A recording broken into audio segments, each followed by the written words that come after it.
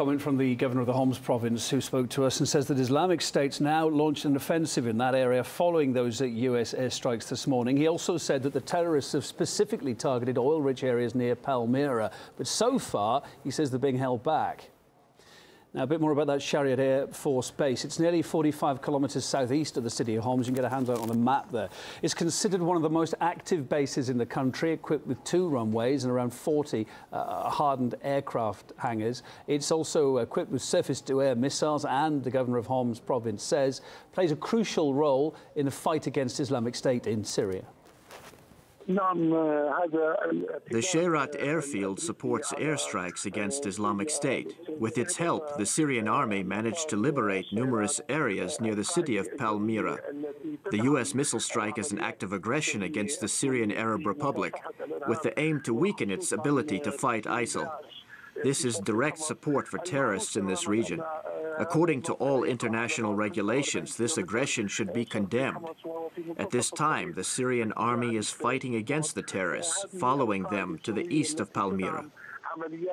As we've heard from the governor of Homs' statement, the Syrian government and army are saying that this American attack has unwittingly benefited ISIS, which was recently pushed out of the ancient city of Palmyra, the mountains and gas fields surrounding it. Now, it wouldn't be the first time that American strikes on Syrian army positions have benefited ISIS. Last year, a massive American attack killed scores of Syrian army soldiers who were already besieged by ISIS forces in the eastern province of Deir ez-Zor. Back then, the Americans claimed that that attack on the Syrian army was a mistake.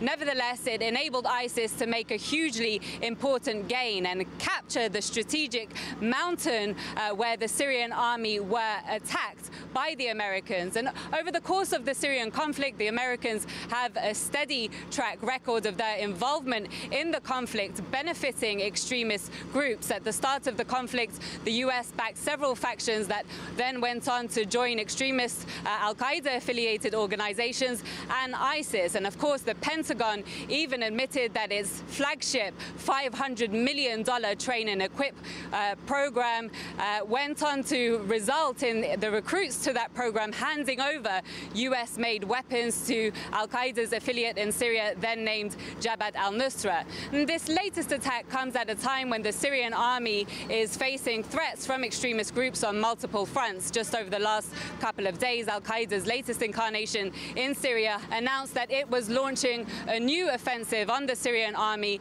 in the Latakia province. So there is, of course, some concern that any further American action will be capitalized on by extremist groups, as we're seeing by these reports of this ISIS offensive in the wake of this massive American attack on the Syrian army airbase in Homs.